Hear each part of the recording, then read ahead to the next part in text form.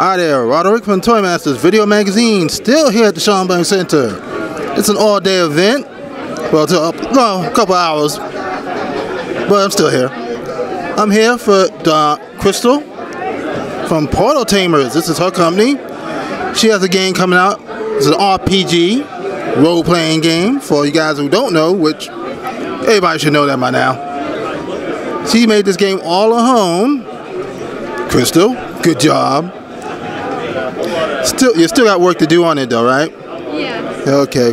Well, Crystal's here to tell us about her game, Portal Tamers, right? Called Portal Tamers? It's called Portal Tamers, right? Yes. Okay. She's here to talk about how she made a game, what she did to get this out here and everything, because right now, this is just basically the demo, right? At the show. So, with that, Crystal here to tell us what the game is all about, what's going on in it, what's going to happen in it, and more. Crystal. Hello.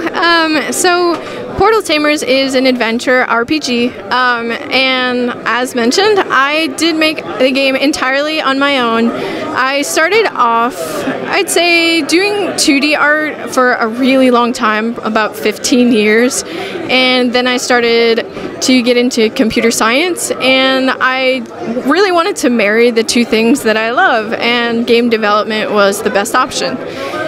And I've also always been a lover of Japanese culture, anime, you know, Pokemon was, I loved it as a kid, just like everybody else.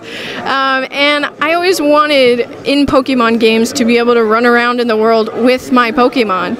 You know, we got a taste of it in Pokemon Yellow, and I wanted more. And so I decided to make that game, the game that I wanted to play.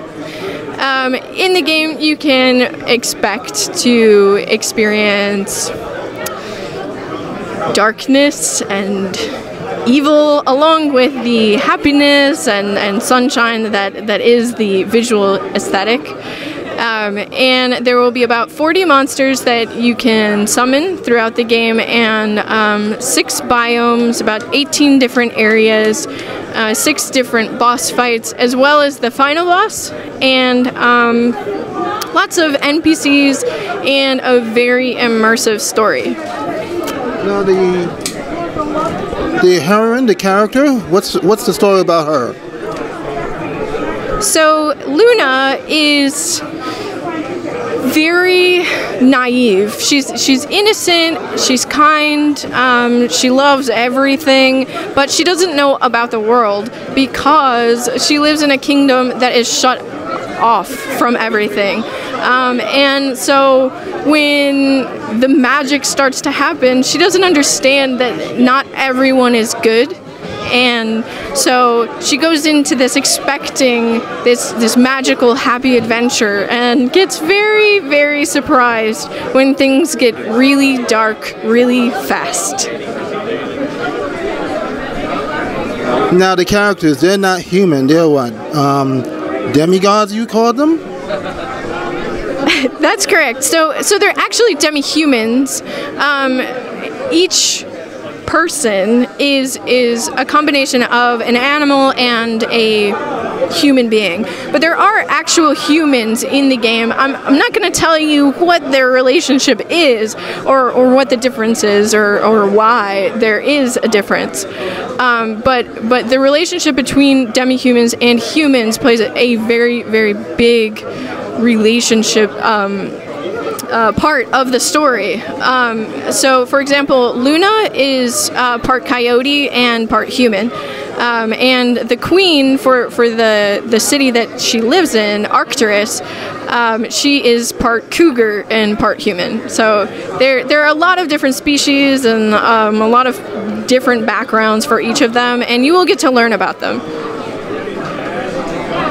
Now, you said they will have different areas, land, so forth. Now, how will she be traveling? Will this be by walking, flying, portals, boats, what? So to get to most areas, you'll be walking, but there are some mechanics in place that are still a secret, but different, I'll say. Luna does get some really interesting abilities once she becomes a paladin and gets her portal stone, and she uses those special paladin abilities to get to new places that she otherwise would not be able to get to. What about traps and puzzles? So there will be some puzzles that you will experience in the game, and actually some of them will be inside of boss fights. And I got a lot of the inspiration for that from the video game Destiny, if you're familiar with it. I really enjoy challenging players to do more than just attack the boss. There should be more, and so expect to see puzzles inside of boss fights as well as outside. Okay, so now when will this be available? So Portal Tamers doesn't have an official release date yet. I'm actually doing a Kickstarter campaign next April that will kind of decide when the game is released. If that campaign is successful, then I'm slated for release next December. If not, it's kind of to be determined. And will this be for consoles also, Mac, whatever? So it will definitely be available for Windows and Mac users through Steam and potentially the Epic Game Store. I am also really, really hoping to get it put onto Switch. And I think that's it for now. Well, if that's the case, you got Nintendo upstairs right now and everything. You might want to go talk to them and bring them on down and say, hey, look, I got this game down here. I think it'd be perfect for Switch. I'm trying to make it happen. Okay, well, thank you, Crystal, and I'm Roderick here from Toy Masters Video Magazine here at the 2019 Game Developers of Color Expo, 4th year, at the Schomburg Center in Harlem, New York City. With that, take it easy, everybody. We'll see if there'll be any more videos after this. No doubt, probably will be. But other than that, take it easy, everybody. Catch you later.